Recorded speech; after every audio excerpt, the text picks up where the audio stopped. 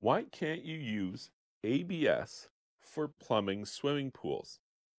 Well, I mean, you can do a lot of things, but it would be a pretty bad idea to do. And there's a couple of reasons why. Let's just briefly touch on them here. And the first one is that these are, or ABS is rated for non-pressure applications. It's for drainage only, really, is what ABS is for.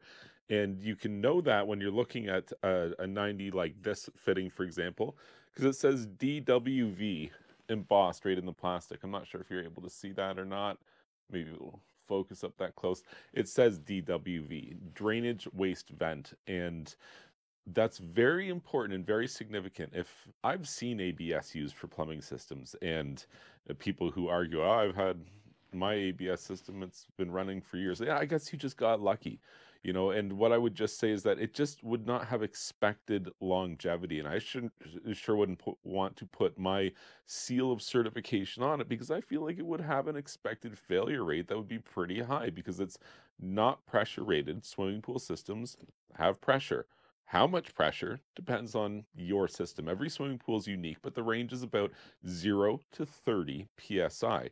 And you might be thinking, well, that doesn't sound all that big. But if you've ever seen 20 psi let go suddenly, it's a pretty violent, reaction, and it's a very explosive, especially if you're talking about something compressible like air versus water. An air explosion at 20 psi is something that I don't want to be anywhere around. So it is an appreciable amount of pressure, and you're using something that's not rated for the application.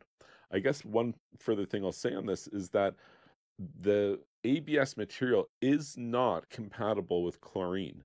PVC, which is the preferred material for plumbing swimming pools, the C stands for chlorine. It's made for the application, whereas ABS isn't. Now, it's not going to dissolve the second that chlorinated water hits it in your swimming pool. And in fact, the water in your home is probably chlorinated to a certain degree, albeit less than what a swimming pool is going to be.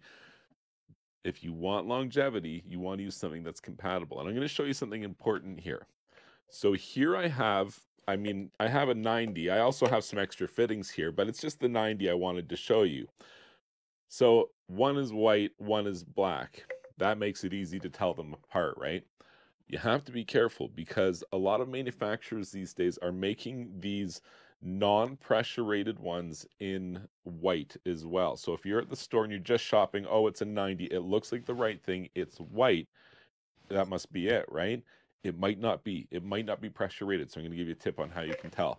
Remember those 290s? They look really similar until we start to look at that glue slip length. That's the part inside where the pipe glues inside. Look at the length of those in comparison to each other. I mean, this one's barely half the length of glue slip compared to this pressure rated PVC fitting here. So at a glance, that's something that I do all the time when people are sending me pictures of their swimming pool installation saying, hey, what do you think of this new work I got done?